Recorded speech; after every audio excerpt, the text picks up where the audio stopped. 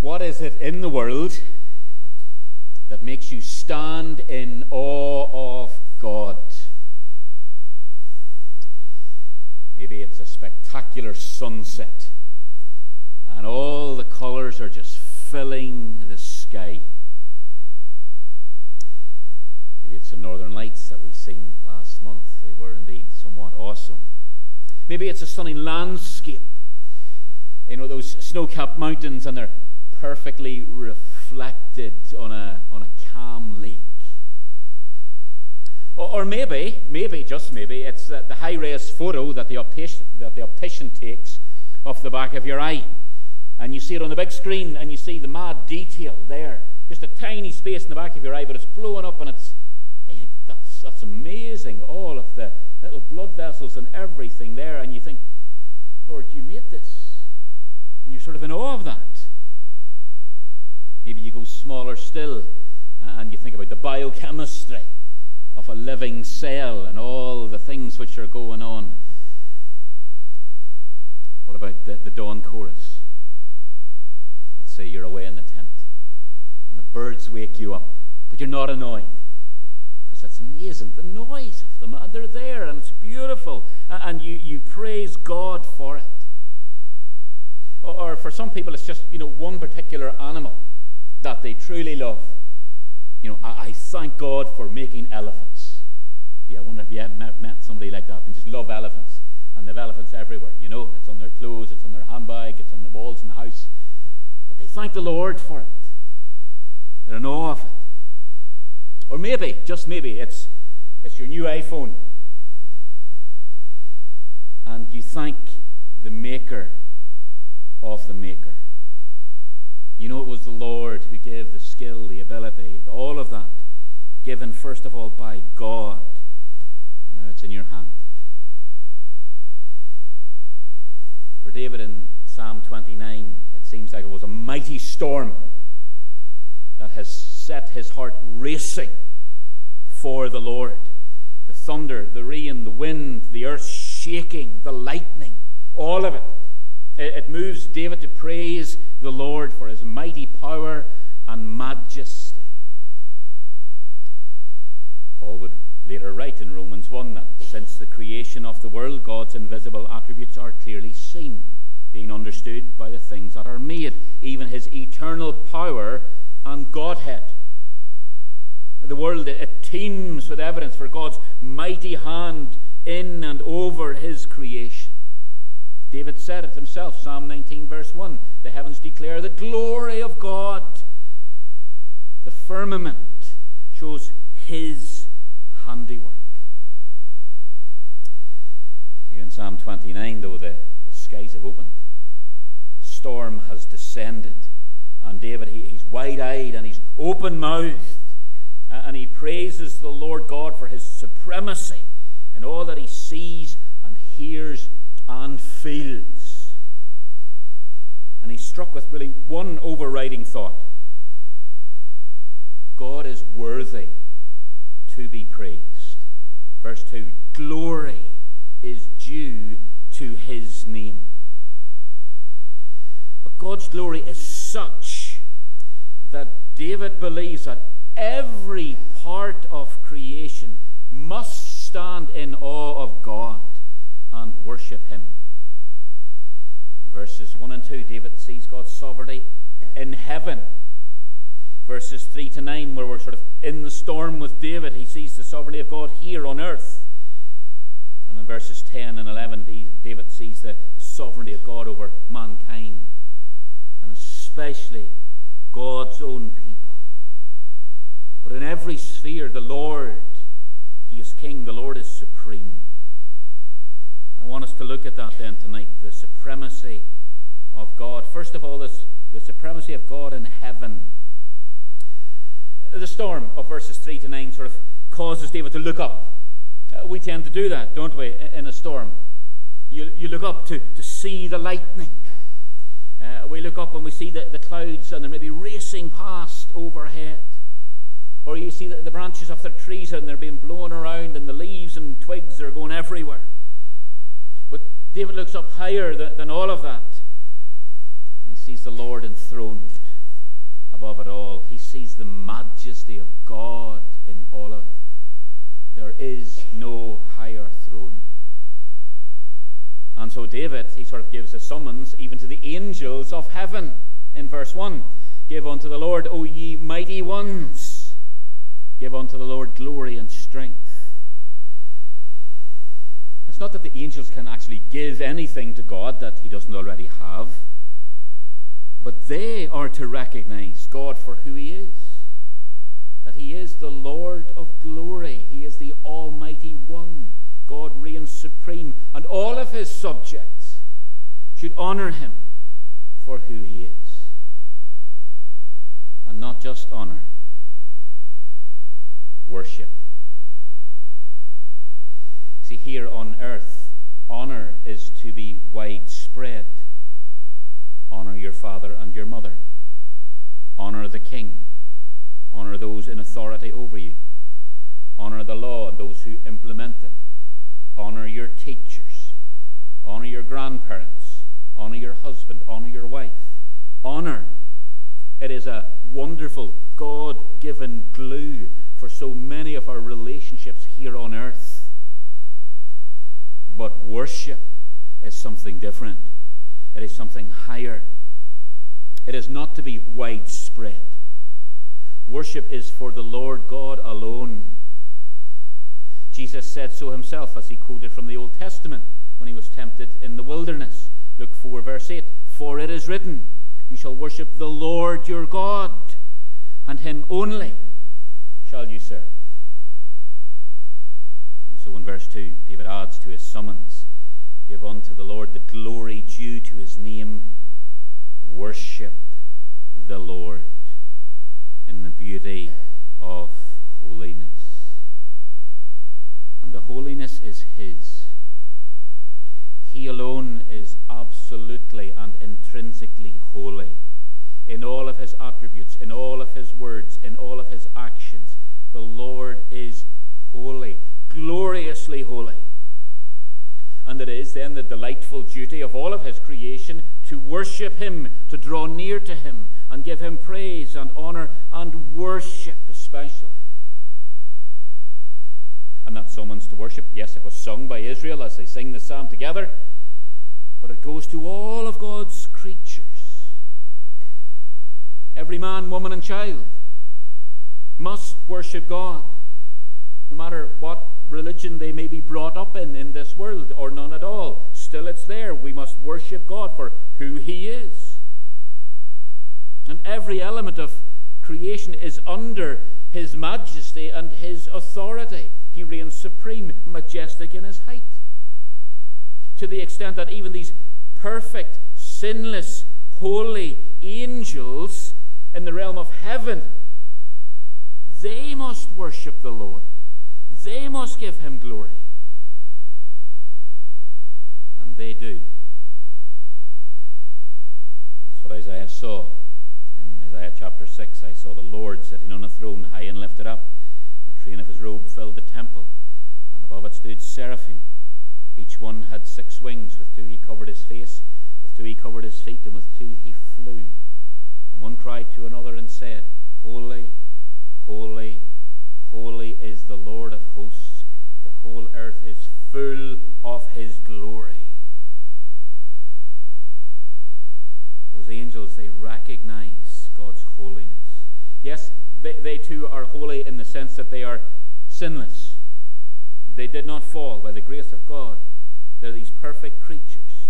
But God alone is holy, holy, holy. Holy in essence, holy in his character, holy in every action and word that he utters.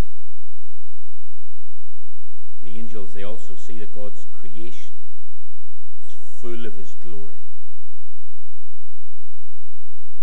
And from Isaiah 6, we can skip to John 12, verse 41, and we learn that the angels saw the second person of the Trinity. It was Christ himself in his pre-incarnate glory that they saw. He is supreme, co-equal, co-eternal with the Father and with the Holy Spirit.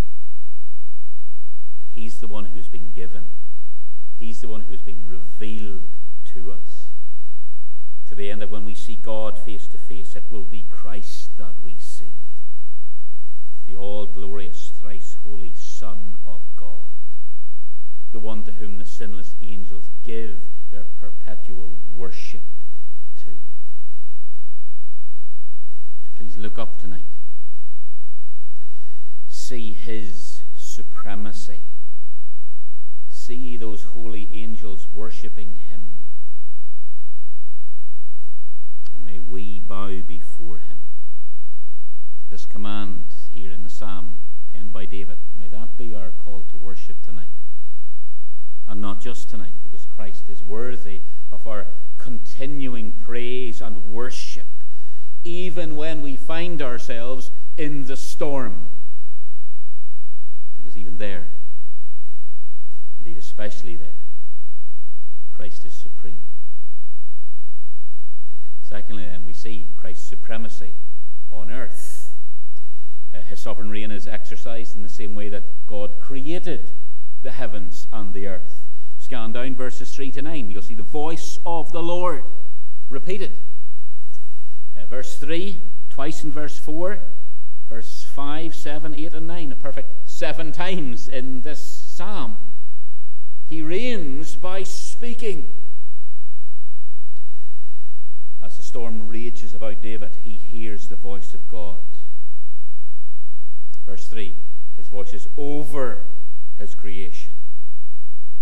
Verse 4, his voice is the voice of majesty, for he is the King of all things created. Verse 5, his voice breaks and splinters his creation, even the mighty cedars. They're his, and they are his to break if he so desires. He made them. Verse 6, he makes the mountains skip. Verse 7, he divides the lightning. Verse 8, his voice shakes the wilderness. There's no part of creation outside of God's domain. All of creation hears the voice of God. In verse 9, his voice causes the deer to give birth, seemingly here before its time. His voice strips the forest bare. And you can't help but notice that there is a fearful power brought to bear when God speaks over his creation in the storm. It's not just nice sunsets and northern lights and beautiful waterfalls and so on. God's attributes, God's order, God's beauty is glimpsed certainly in such vistas of creation, but in the storm, his voice is louder. He not only has power to create, but he does have power to destroy. And that power includes sovereign authority and majesty, for all creation is his. And as it displays God's glory to mankind in particular, those who are made in the image of God, we are meant to take note not only of the wonder and the beauty and the majesty of God's creative power, but we are also to see that our God is a consuming fire. David sees it, he feels it in the storm.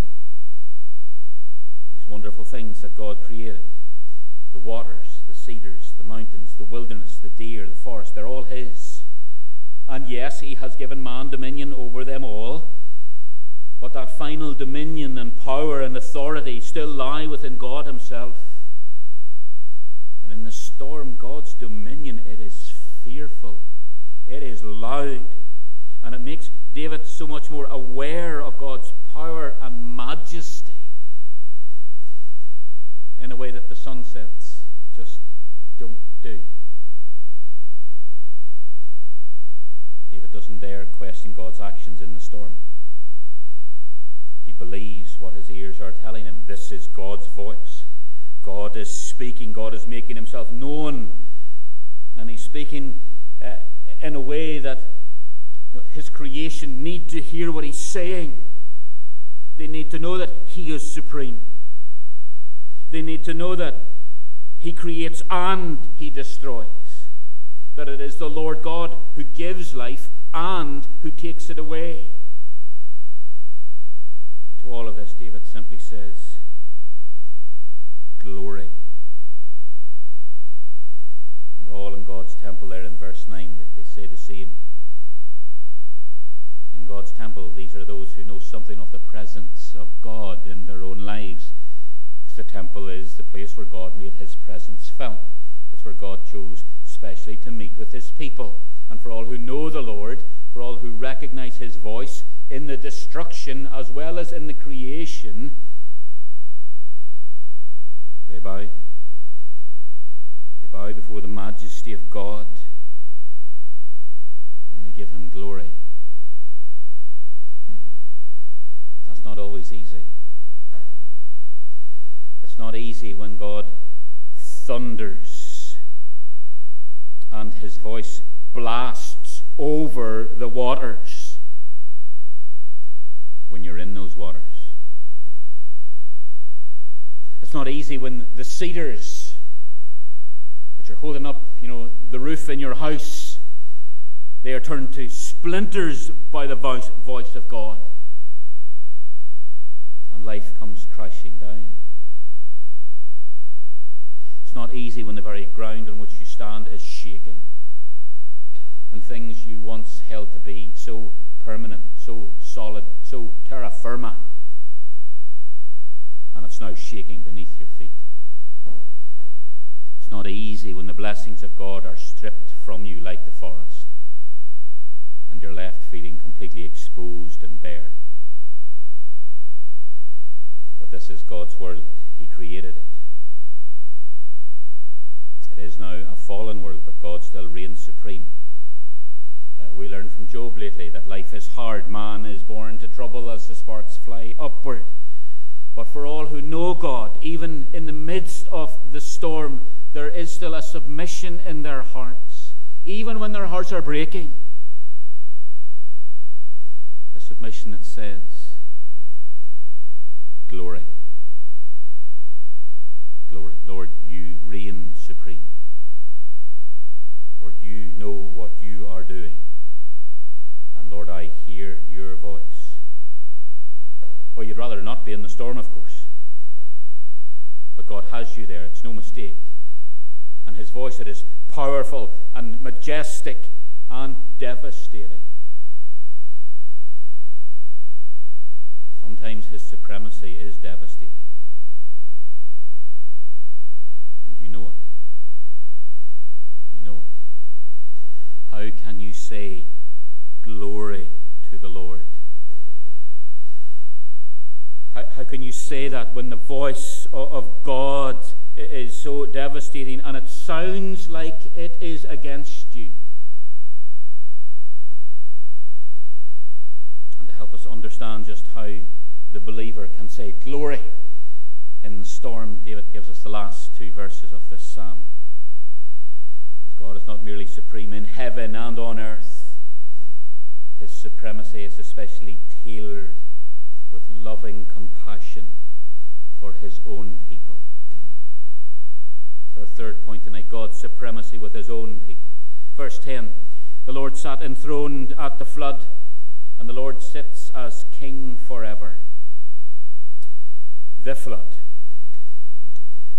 And if there ever was one storm above all storms, it was the flood of Noah's day. Genesis 7 tells us, on that day the fountains of the great deep were broken up, and the windows of heaven were opened, and the rain was on the earth 40 days and 40 nights. And the mountains were covered, and all flesh died that moved on the earth, birds and cattle and beasts and every creeping thing that creeps on the earth, and every man. All in whose nostrils was the breath of the Spirit of life, all that was on the dry land died. So he destroyed all living things which were on the face of the ground, both man and cattle, creeping thing and bird of the air. They were destroyed from the earth. God created, and God destroyed. He is Lord of all of his creation. He is the King supreme over every man, woman, and child. He creates, he destroys. But in the flood, even while the voice of God was heard loud in judgment and destruction, God was doing something else for his own people. God was saving them alive. God was fulfilling his great work of redemption. Genesis 7, verse 23.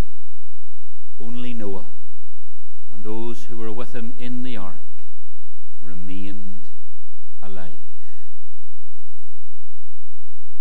This is God's pattern in salvation. Redemption through judgment. David, he sees it here in this verse. It's something that we need to see. We need to cling to it. When the Lord sits as king forever, he is the king who redeems his people. He is the king who saves. Now, when he saved Noah and his family, he didn't take them up to heaven for a year while the floodwaters were there on the earth. They were in the midst of it. They went through it. They were redeemed through the judgment. They believed the Lord. They obeyed the Lord. They built the ark. They obeyed the Lord God and got on board on the day that God told them to. God shut them in. He saved them through judgment. And the ark that saved was a foreshadowing of the final and forever Savior, the Lord Jesus. He saves through the storm. So come with me to the storm of Calvary. Come and see there the devastation of it. As the Saviour cries out in desolation, my God, why hast thou forsaken me? Even physically in the world, as Christ speaks his final words from the cross, the veil of the temple torn in two from top to bottom, and the earth quaked, and the rocks were split. But through that devastating storm of Christ's death, the graves were opened, and many bodies of the saints who had fallen asleep were raised. Matthew 17, verse 52. You see, the devastation that we see there at Calvary, it was not mindless. The storm was not without meaning. His death brought life to the dead, and his death still brings life to all who put their faith in him. The devastating judgment of God fell on Christ as he stood in the place of sinners. By his stripes we are healed. By his death we are given eternal life. The Lord sat enthroned at that flood. Jesus now sits as King forever, seated now at the right hand of God, not just as the Lord of glory, but also as the Saviour of his people. The storm he endured was for us and for our salvation. He is supreme in the salvation of his people. And he loves you tonight, believer. And whatever storm he brings you through, know this: it's not random. It's not mindless. It's not meaningless. He's working for your good, because he's supreme in every detail of our lives. And so David, he looks upon the Lord here in the storm, not only with holy fear, but with adoration, with true thankfulness. The supremacy of the Lord in heaven and on earth, it is working for the good of his people, even amid the storms of life. He knows the storm. He knows the flood. He knows the devastation. He's there at Calvary. And he knows what his people need when they are suffering too. And that's where David then begins to close in verse 11. The Lord will give strength to his people. The Lord will bless his people with peace. And how well he knows what we need. Remember, this is the supreme Lord of glory. And he stoops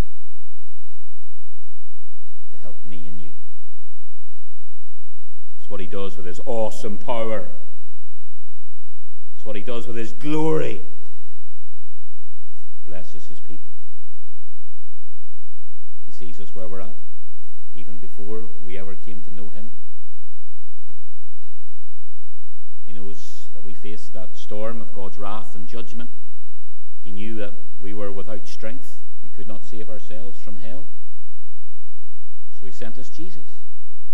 Romans 5 verse 6, when we were still without strength, in due time Christ died for the ungodly.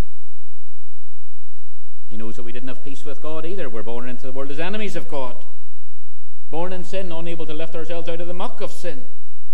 So he sent Jesus. Again, Romans 5 verses 10 and 11.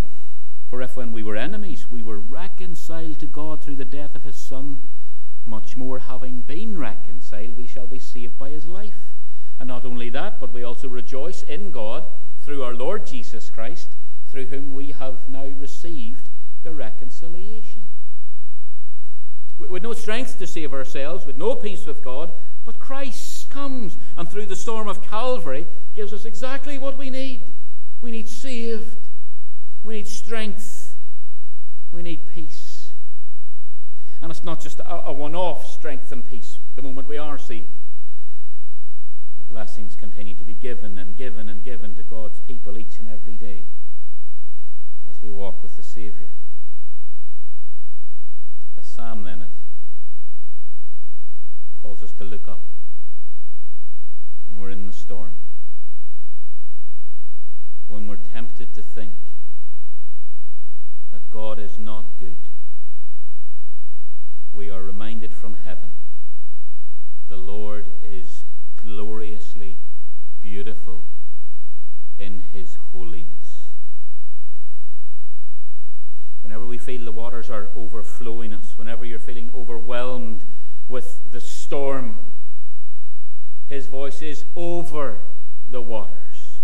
His voice is powerful and full of majesty.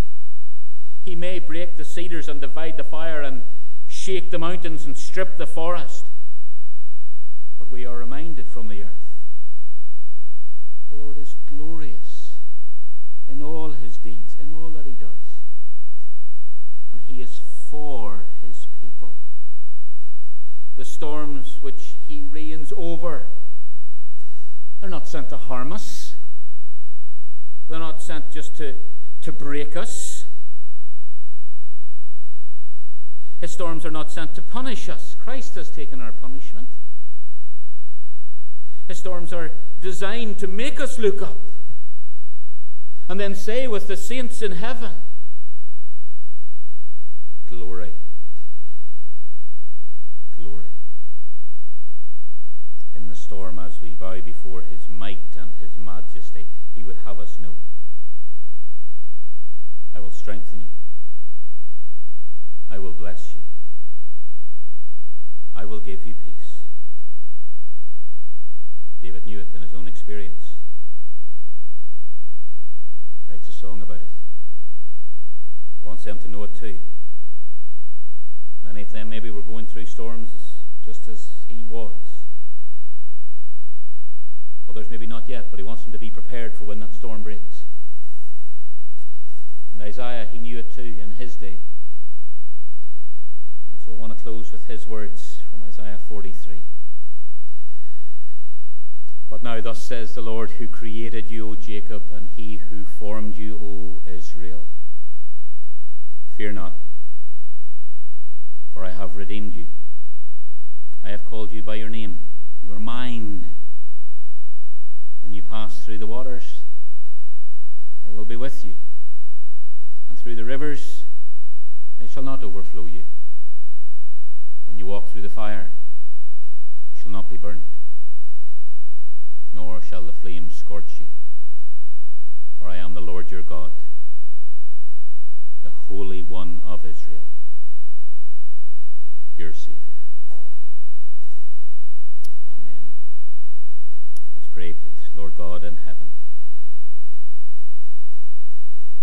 bless you for your word. Pray, Lord, that whether we're in the storm right now or not, you would give us the grace to look up see the Lord seated upon his throne, the one who is all gloriously holy, the one who is beautifully holy in everything that he does. Lord, that we would also see that you are on the other side of the flood now.